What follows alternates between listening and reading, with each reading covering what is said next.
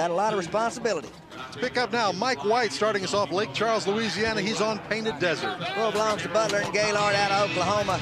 Pretty bull. Round to the right into Mike's hand. Oh, yeah, the youngster. He's going to open up and have a little fun here. Pretty bull ride. All right. Look here. Just give it to him. This kid's got some talent. Been to the national finals twice. Now he's got to get loose. Okay. Yeah, he said. We have seen Mike White make some nice rides recently, Donnie.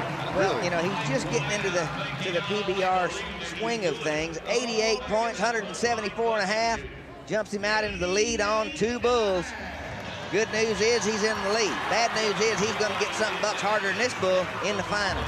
This is a good bull and a good bull ride. See him use the outside foot. Pretty ride. Nicely done, Mike White. Not bad on the hat toss either. Very good job. He's made his way down to Lisa Foster, who's filling in for Pamela this week. Let's listen in. Well, Mike Painted Desert gave you quite a ride out there. What was it like? You know, it was just a good bull. He really left there hard and turned back to the right, which is my best way to ride bulls, you know, into my hand. I ride better into my hand and away.